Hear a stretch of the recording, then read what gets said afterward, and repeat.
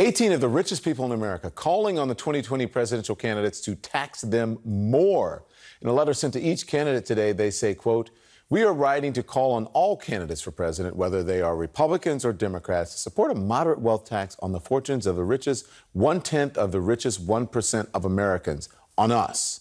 Signers of the letter include financier George Soros, Facebook co-founder Chris Hughes, and Abigail Disney, a documentary filmmaker and the granddaughter of Roy Disney, who was Walt Disney's brother.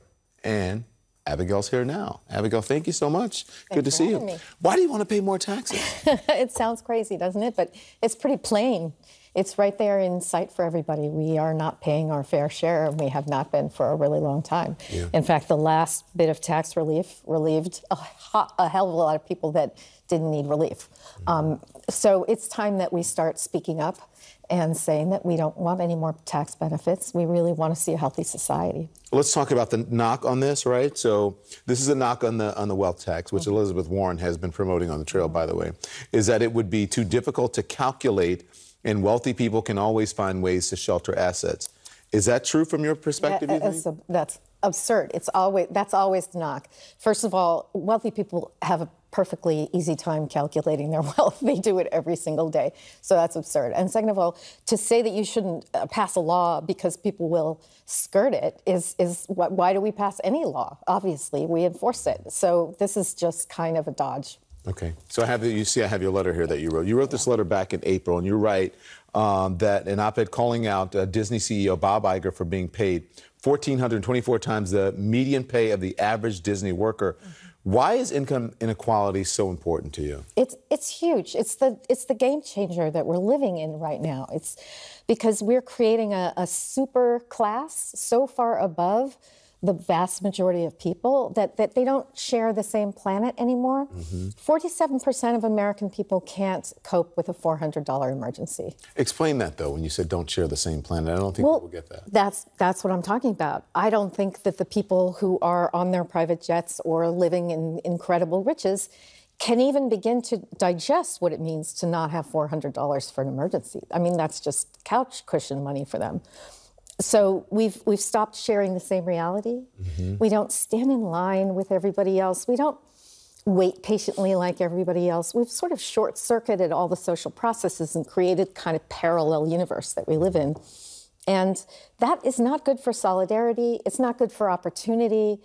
We've eroded all the paths to the American dream that my grandfather and great-uncle took. Yeah.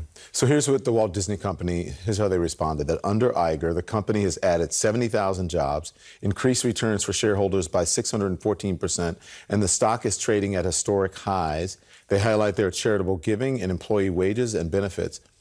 Does that address the issue that you have with this company? No. Why not? And every time they push back on me, they push back on me by pushing sideways because they don't want to talk about the central question, which is, if your revenues are so great and if everything is so hunky-dory, why are people on food stamps? Are they not part of the same wealth-generating process that you're part of? And I would argue they are co-creators of value inside that company. So I have no quibble with a large compensation package for people at the top, as long as people who work for him in a year of record profits are not relying on food stamps, rationing insulin, sharing housing with other people because they can't afford their own. This is absurd. And how you sleep at night when you go home with what translates into about $22,000 an hour, when the people at $15 an hour, you know perfectly well can't make ends meet. I don't know how they sleep at night. You know, I have to ask you that you're also the executive producer of a star-studded reading parts of the Mueller report being streamed online tonight. Yeah, right now. What is the goal of the event? Well, the goal is just to sort of put flesh and bones around all the abstractions in the report. And we feel that, like, if people hear people say the actual words that are reported there, it'll start to be a little more real. They can sink their teeth into it.